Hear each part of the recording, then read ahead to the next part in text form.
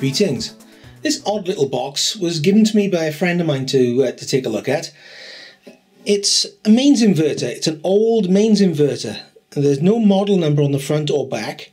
It's just got this logo which looks like an S.A.C. I've searched for the logo, but I can't find any trace of it. Google Images doesn't recognize it. Yandex doesn't recognize it. There's a company called S.A.C Electronics which was established in 1955, but they sell aerial distribution gear. A normal 13 amp main socket on the front, on-off switch, fuse, and two cables which run to a 12 volt battery, such as this one.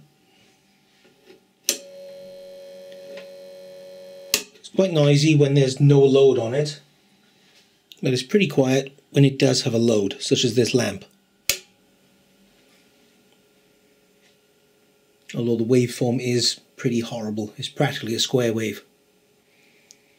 Also the output voltage is quite low, although if you do take the lamp off, that does go quite high. Anyway, let's take a look inside. Well, I knew it was old, but I didn't know it was that old. This has got a date on it of 24th September 1979, and it was repaired on what looks like the 13th of October 1980. I was 6 when this was born.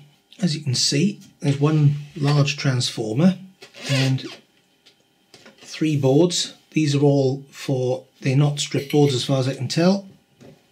They're just perf board. And there are 2 of those with a solder tag board at the bottom.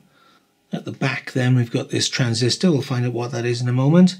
And around at the front you've got a switch which is controlling the supply to the inverter rather than the AC output, and that's protected by a fuse which is rated at whatever that is. Yeah,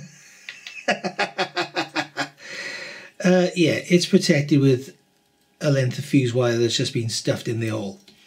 That's clever. Around this side we've got a yellow wire here which is just used to wrap all these connections down. Doesn't actually go anywhere, it's just used to tie these together. And that's all there is to see inside. Let's see if I can trace it out and then figure out how it works. Right, I've drawn out the schematic and it's helped me work out what each of these boards does. The top board has 2 roles. A minor job is to hold these polarity protection diodes. These are connected in reverse across the incoming battery supply. If the battery connections are reversed, they'll short out the supply and pop the fuse. This is more economical than having them in series with the supply, as they'd be dropping the supply voltage slightly and getting very hot in the process. I've seen the same setup in a CB radio, so I guess it's a pretty standard way of doing it. The main job of the top board is to shut off power when the supply voltage gets too low. It's got 2 outputs, one connects to the negative side of the red LED, the other drops down to the middle board. How it appears to work is this. When the voltage is high enough, Q1 is switched on, dragging the emitter voltage of Q2 up above its base voltage and shutting it off. With Q2 off, the base of Q3 stays high, and as it's a PNP transistor, that stays off as well. With that off, the gate of thyristor Q4 stays low, keeping the LED cathode and the enable outputs high.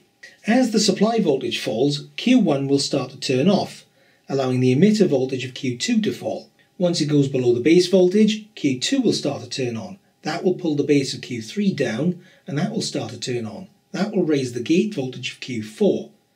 Once that triggers, it'll pull the LED cathode down, turn the LED on, and pull down the enable output. And as it's an SCR, it's going to stay there. You can see that in action on the scope here. I don't need to use a bench power supply for this, as the battery is not going to hold out for long.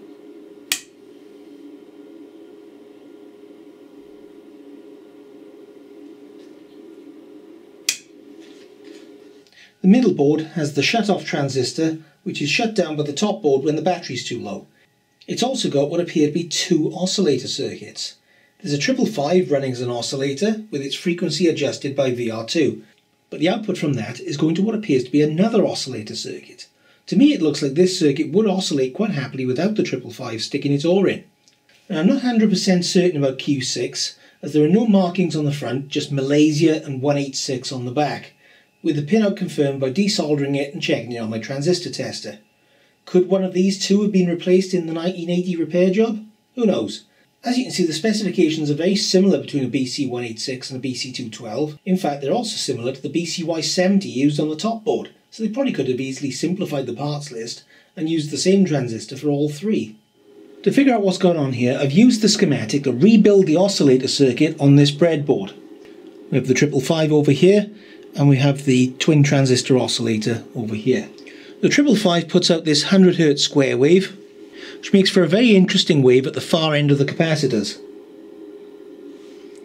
which is actually now 40 volts peak to peak. Although not as strange as it appears if you ramp the frequency right up.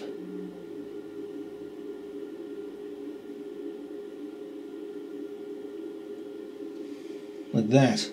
That's what you get if you bump it up to 2.5 kHz.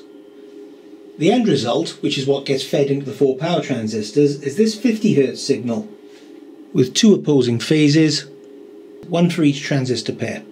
But what happens if the 555 isn't involved? If those capacitors are left floating, it just stops oscillating. With the capacitors grounded, still doesn't oscillate, but occasionally a toggle between negative and positive will cause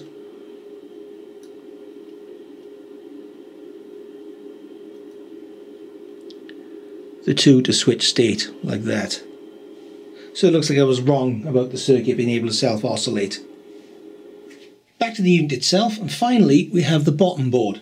Between this and the 2 tip 3055 transistors on the rear heatsink, this is where all the heavy lifting takes place.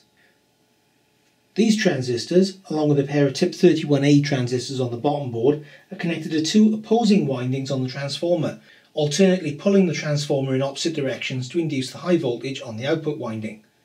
The oscillator feeds the tip 31s, which in turn feed the tip 3055s, which on their own don't have a particularly high gain.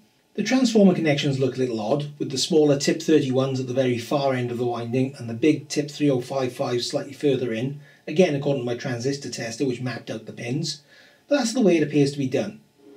I may as well probe the last places to probe on here, which are the collectors of the tip 31A and the tip 3055, where they come from the transformer, to see how they differ from that waveform from the oscillator.